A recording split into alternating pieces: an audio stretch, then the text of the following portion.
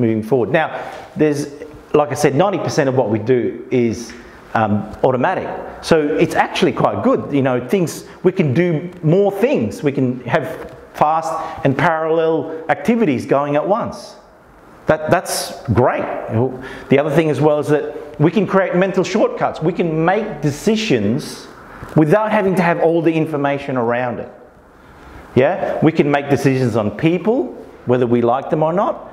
Now, some people call it gut instinct. You've heard of that concept?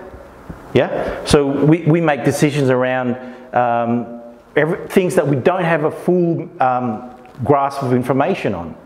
And that's mental shortcut. That's part of automaticity. Oh yeah, I know that person, they kind of behave in a certain way. Yeah, that's great. It also has bad points because it's part of the stereotyping that we create in our lives. So stereotyping is that when we know a particular type of person, religion, genre, we create a mental shortcut about them. Yeah, they've got tattoos, we create a mental shortcut about the kind of person they're going to be. The way they dress, we create a mental shortcut around them. So it is good and bad in a way. The other one is that multitasking is something that automatism helps us with. So there are things that we do now that we don't think a lot of. Like I can drive and chat. Now you think about that, you go, well, duh. Well, yeah, remember when you started to drive, you couldn't do anything but drive. You couldn't even look in the mirror. You had to be told to look in the rearview mirror. But now we chat, we even take our hands off the wheel, and it's part of that automatism, yeah?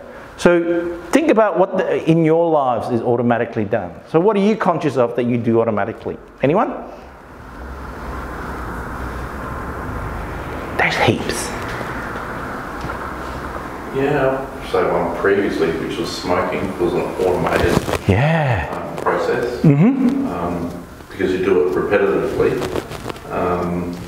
Can't say that anymore, which is good. Yeah. But yeah, it's totally wild. It was just an automated process. Yes. That you would do over and over and over, and you'd almost do it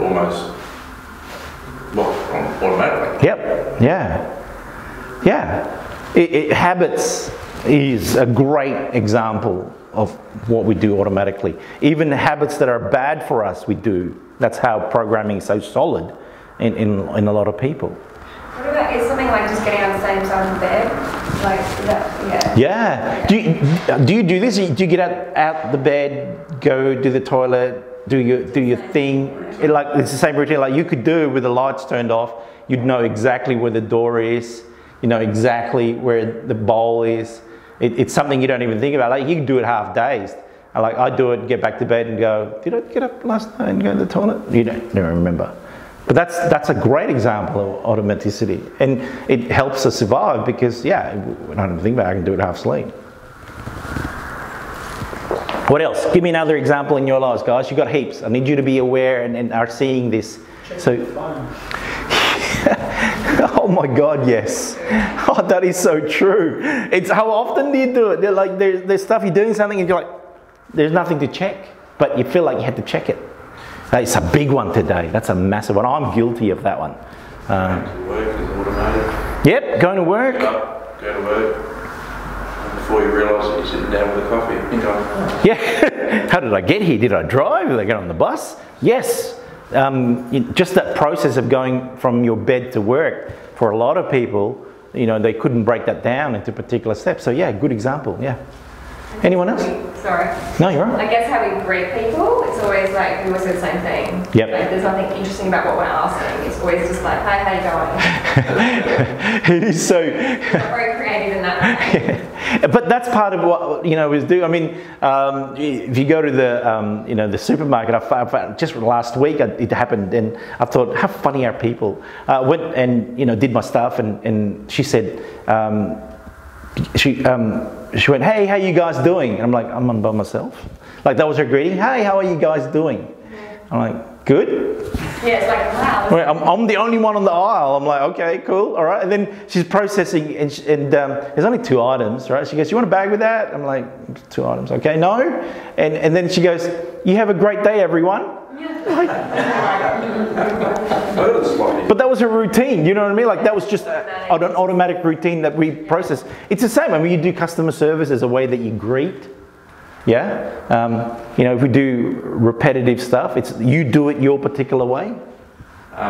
Slightly different example of that is if you greet me in a particular way, I'll almost greet you in a reflection of what you say, because it's just automatic. I just repeat what you say. You repeat what I say. Yeah. Yeah.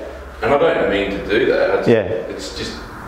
How awkward. Have you had awkward conversations where you say, hey, how you doing? And then you just go, I'm well, thanks. And then, but they've asked you something else. And then you kind of go, wait, what did you? Oh, now this is awkward. Because you're looking at each other going, okay, this doesn't make sense, what we just talked about. Have you had one of those? Oh, I've had that happen where you just automatically reply, how you doing? I'm well, thanks. And they're like, that actually wasn't you asked, was it? Moving on. But that's what automaticity does. It allows you to function in that way.